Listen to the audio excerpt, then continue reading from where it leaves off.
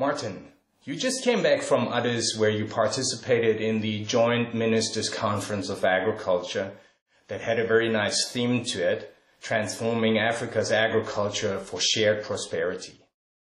At NEPAD, you're responsible for CAADP. What were your takeaways, the most important takeaways for CAADP, if you consider that frame? What was the outstanding outcome of this meeting is actually three things, and I will look at the process and also the final outcomes.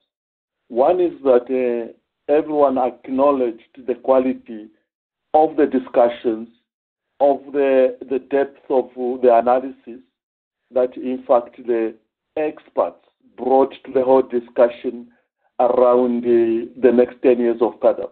You remember that the Ministers' Conference was organized around making clear decisions, recommendations to the heads of state coming up in June on what should be the priorities, what should be the strategies for CAADP over the next 10 years. Number two is that ultimately the meeting all the way to the ministers agreed on very clear 7 points as part of what should the member states commit to. The first one was recommitting to the principles and the values of CAADP. Number two was committing or recommitting to the principles around 10% public expenditure into agriculture. Number three was the commitment to zero hunger, and this is ultimately the impact we're looking at.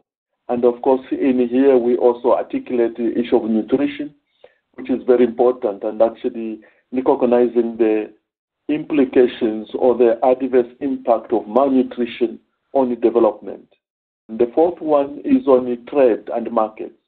And here again, you are looking at the whole aspect that links agriculture to markets, agriculture to trade. And this is also articulating issues of not just production and productivity, but also value addition in terms of agro-industry.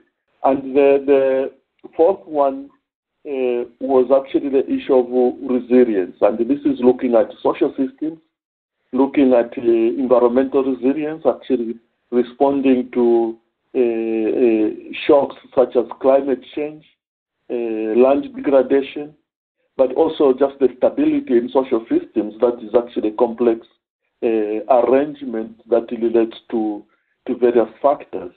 And finally, there was also a very clear agreement and endorsement of the results framework. You spoke a lot about the commitments already, so it's good to see that there was consensus around that. Was there also decisions on strategies for the next decade or flagship initiative? The results framework is actually articulated around the two major thrusts. One is the transformational change that we need to see. And this is in the context of capacity, systemic capacity, in the context of change in the way we do business.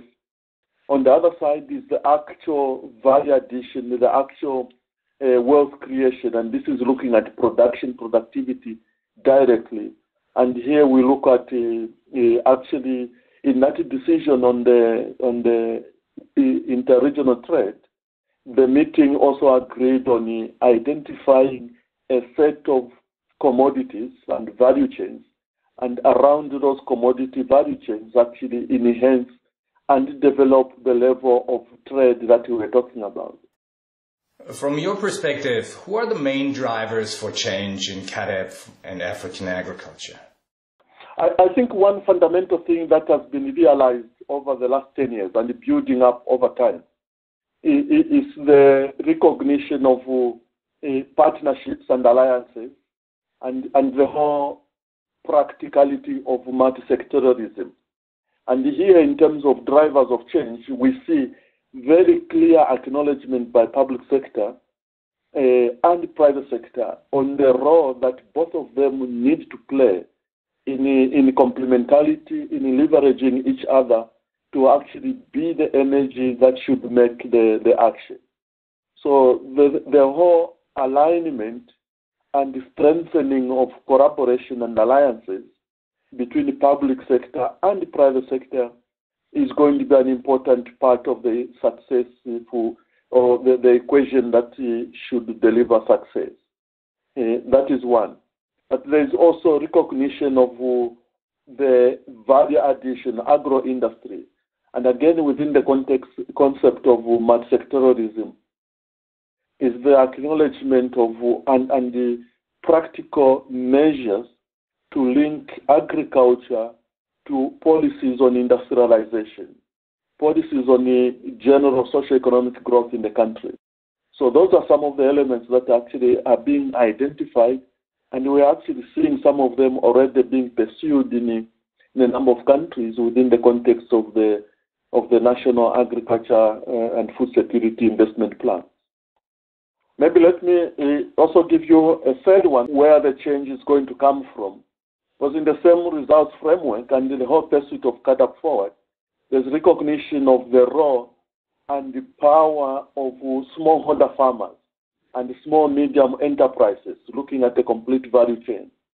And when you talk about smallholder farmers of family farms, it's actually recognizing where the magnitude of capacity to deliver the levels of agriculture that we're talking about lies.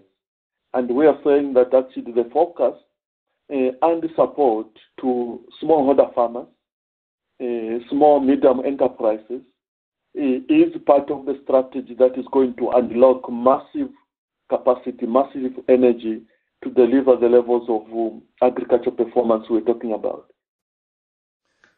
We heard a little bit about the debate between public sector, private sector already. I heard that there was an interjection in the debates that went down to the fact that actually African agriculture is business, not a development cooperation sector as such. And it was much applauded.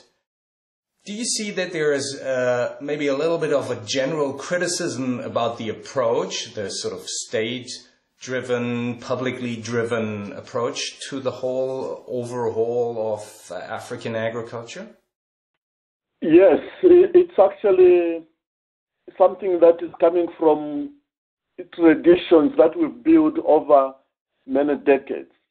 Primarily, as you have pointed out, agriculture has been looked at as a development issue, and in some cases that has meant that looking at agriculture as a way of dealing with and managing poverty and rural stability, so to speak, and not really as a business.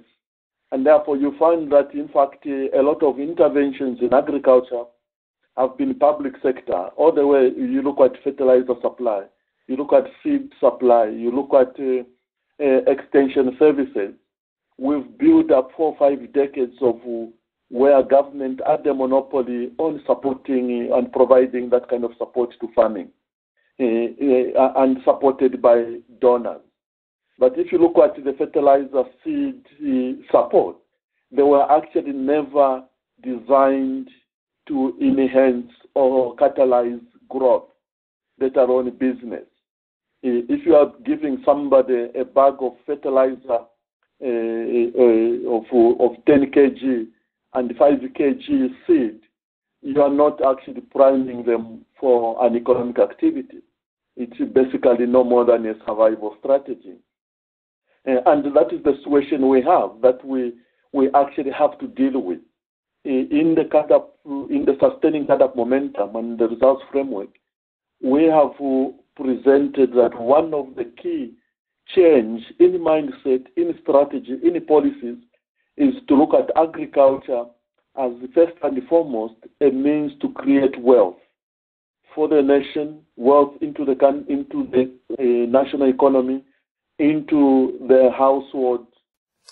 Martin, apparently there were a lot of donors at the meeting. Where do you see their role in the future? What should they be doing differently in the future? Considering that there's a lot of talk about the post-2015 changing of development cooperation landscape. And there's at least 2 pressing problems. That's the still lacking coordination of donors that's interfering with progress, and there's also still a lack of capacity development? First and foremost, I'm sure the development partners, the donors, as well as governments are recognizing the bare truth that the kind of relationships we have seen of donor-recipient in the last 4 or 5 decades are no more. We're looking at partnerships, we're looking at collaboration, we're looking at alliances, and it's a question of how do you strike the win-win. Number 2 is that actually we strongly believe that yes, there can still be a role for donors and the development partners. This is one, recognizing that through CAADP, countries are beginning to be clear, assertive, and firm in terms of an agenda. So there is an agenda on agriculture development. So the first thing for development partners and donors is to recognize and support and align along this agenda and even support the countries to strengthen their articulation of what is this agenda and ensure issues around coherence, around harmonization, alignment are actually adhered to both by the development partners, donors, as well as the various partners within countries and stakeholders in the country. The third one is then how do we support systemic capacity? You were talking about the policy formulation.